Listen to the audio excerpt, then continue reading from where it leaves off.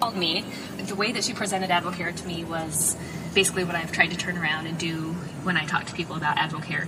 And so many times people say, well, how do you talk to people and what do you say? And the number one question and concern I hear from people is, how do you share this with people without jeopardizing relationships? Because the last thing I want to do is be that person that people are saying, oh my gosh, so-and-so's in the room. Just don't even talk to them, because the first thing they're going to do is try to sell you something. So just avoid them at all costs. And that's the last thing that any of us want. And so when Jenny called me, she was so respectful. And like she said, we hadn't talked for 9 years, but she told me when she called that she was calling for a specific reason, first and foremost. So it wasn't like she just called and tried to catch up for 30 minutes. And how are you married? Do you have kids? What are you doing? What's your life like? Was it, oh, anyway, what I'm calling to do is to see if you wanted to sell vitamins with me. And I would have been like, oh, okay, so all that stuff I just told you didn't matter. You just wanted to sell me something.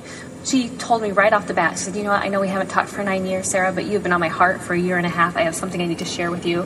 I'm calling for a specific purpose, and I'm going to tell you right from the get-go, it might not be for you.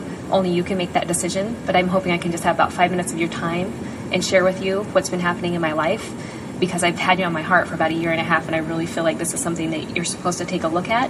And again, it might not be for you, and that doesn't affect our friendship at all, whether you say yes or no, but I think you're supposed to know about it. I mean, how could I be offended at that? I was like, okay, what is it? And so she proceeded to tell me their story. And again, it wasn't the $25,000 a month. I mean, at that point in time, I can conceive of that at all. Like when I share our story with people now and say we're making, between 35 and 40. Called me. The way that she presented AdvoCare to me was basically what I've tried to turn around and do when I talk to people about AdvoCare. And so many times people say, well, how do you talk to people and what do you say? And the number one question and concern I hear from people is, how do you share this with people without jeopardizing relationships?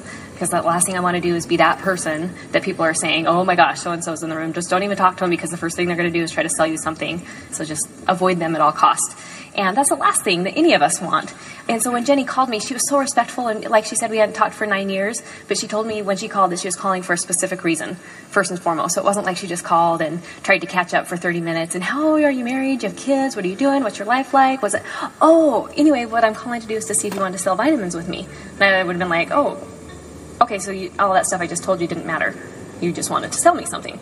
She told me right off the bat, she said, you know what, I know we haven't talked for 9 years, Sarah, but you've been on my heart for 1.5 years. I have something I need to share with you. I'm calling for a specific purpose, and I'm going to tell you right from the get-go, it might not be for you.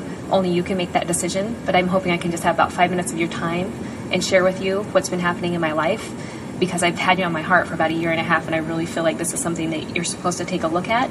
And again, it might not be for you, and that doesn't affect our friendship at all, whether you say yes or no, but I think you're supposed to know about it. I mean, how could I be offended at that? I was like, okay, what is it? And so she proceeded to tell me their story. And again, it wasn't the $25,000 a month. I mean, at that point in time, I can conceive of that at all. Like when I share our story with people now and say we're making, between 35 and 40.